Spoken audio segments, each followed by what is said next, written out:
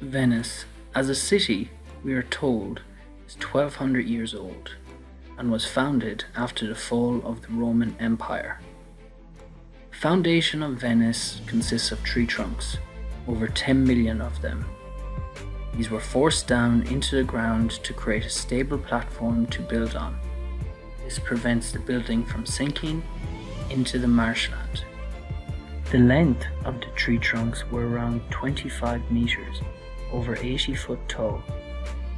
The tree trunks used were mainly made of oak and larch, which went straight down into the sea floor.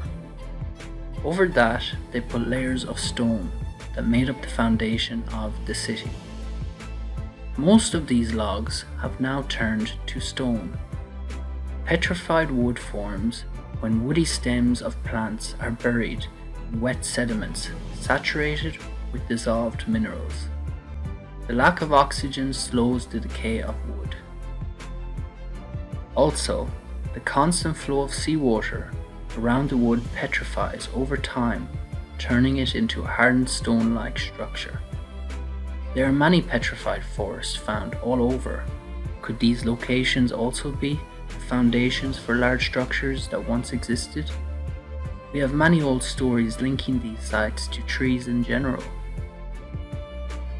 Could these have been put there by the giants of the past to fit so tightly, creating amazing wonders we see today?